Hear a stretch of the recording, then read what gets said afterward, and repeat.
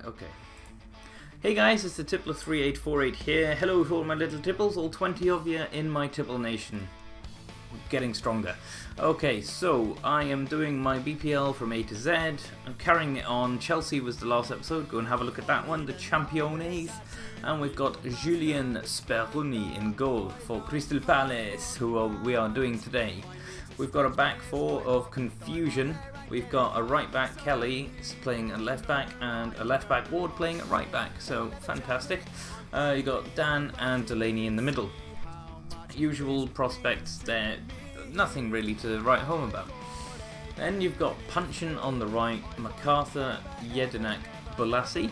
Bolasie was an absolute beast for you guys last season, so I can see that he can only get better and better and better. Pacey, quick, skillful, everything you want in a winger.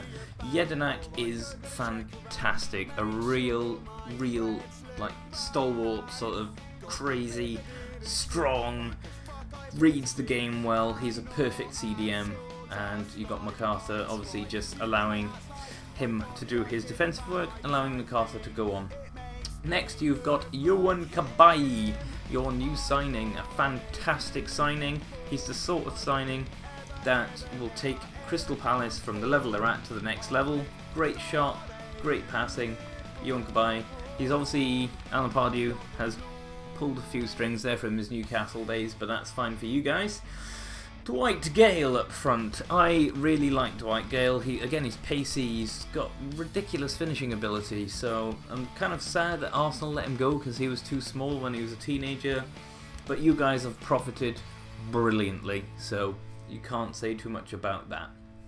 On your subs bench, I have got Wayne Hennessy, Zaha, Ledley, Much Ado About Nothing, Hangeland, Paddy Bamford, who you've just signed on loan. Really interested to see how he gets on in the Premier League. He's done really well in the Championship over the last couple of seasons, so he's obviously now making the step up to Premier League. And Fraser Campbell, another player that I really like. Just a moment on Punchin, I put him in above Zaha. For me, Zaha and Bolasie are a bit samey, but Punchin for you guys last season was fantastic. He has gone up another level I didn't know he even had. Maybe he didn't even know he had it, but he's definitely got it and he's found it, and he's going to stay there. He's a really good player. I think Zaha's a bit raw. His potential is still there. He wasted a lot of time at Man United, which was silly, wasn't it, Wilfred? But he's still only 21, so you know, he's got time to develop. Punchin is getting older. Maybe Zaha has a perfect mentor there in Punchin, but I'm going to move on. Now for your FIFA 16, what I perceive the upgrades to be and where they need it. So for your first upgrades, I've gone with Bolasie and Punchin. Bolasie up 2 overall from a 74 to 76, Punchin going up to a 75. My thinking behind this, Bolasie, he had a really good season last season. He's quick, he's pacey, he's really skillful. He, in 35 appearances, was involved in 15 goals. He scored 4, he assisted 11. So that is really good for a left winger, especially one so young. Punchin, bit more experience, 28 years old, 39 appearances, 6 goals, 7 assists. Not a bad return for him at all. Crystal Palace didn't have too bad a season last season. They weren't really in a relegation dogfight, which is really good for them. Finally, they seem to be going the right way. So, quickly on to the downgrades. The downgrades are Wilfred Zaha, Fraser Campbell. Reason, Zaha, I think his jaunt to Manchester United has really slowed his progress some, which is not good for him. But he has started to pick up now. He's playing for Crystal Palace again. But he's being kept out of the side by Jason Punchin and Bolasie because those two are doing really well. But I've just downgraded him by 1 point because I think it'd be harsh to go down any further. 35 appearances, 4 goals, 4 assists. He was involved in 8 goals, so that's not so bad. Fraser Campbell, you know I'm a bit of a fan of his. He's a really good player. 68 I've put him down to from 70. 22 appearances, 5 goals, no assists. Not a very good team player, obviously, but he is a good player, he will get back, he just needs game time and to basically learn to play it around a bit more. But I'm going to quickly move on to your transfers. First one, goalkeeper, Mr. McCarthy.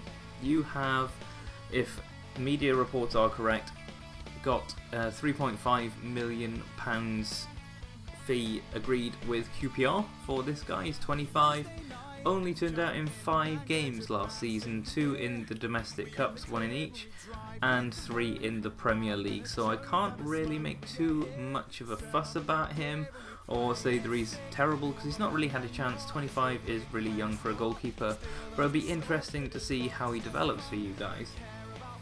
So the second position you guys need a player, I think, is your strikers. You have a good basis with Dwight Gale, Fraser Campbell, but it's all a bit samey.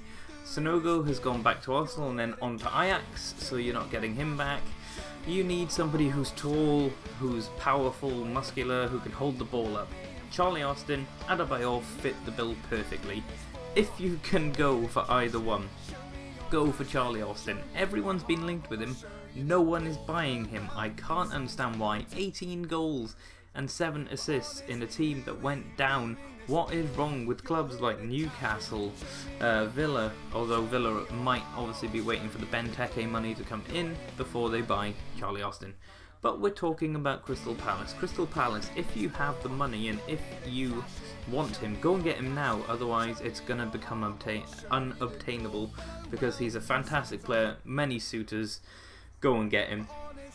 Adebayor might be a good fallback. He is 31, so he's getting on a bit. But he might be a good option for a team such as yourselves, just as kind of a backup. But I'm guessing if he moves on from Tottenham, he's not going to want to be a backup somewhere. But that's what I think. Tell me, what do you think? Come throw me some comments, chuck me a like if you're enjoying it, chuck me a sub if you're new and want to see more. It's quite that simple. I'm going to stop now because I've had a sore throat all morning. That's why my voice probably sounds quite croaky and strange. And I've been kind of cutting in and out where I need to draw my breath for a sec. So I just wanted to get this video out, carry on the series, because I'm really enjoying it, and I'm really hoping to get it all done and dusted by the Premier League start, which is in 2 weeks on Saturday. So I've really got my work cut out for me. Crystal Palace done, but come and let me know what you think, because that is the greatest thing about football. It's debatable.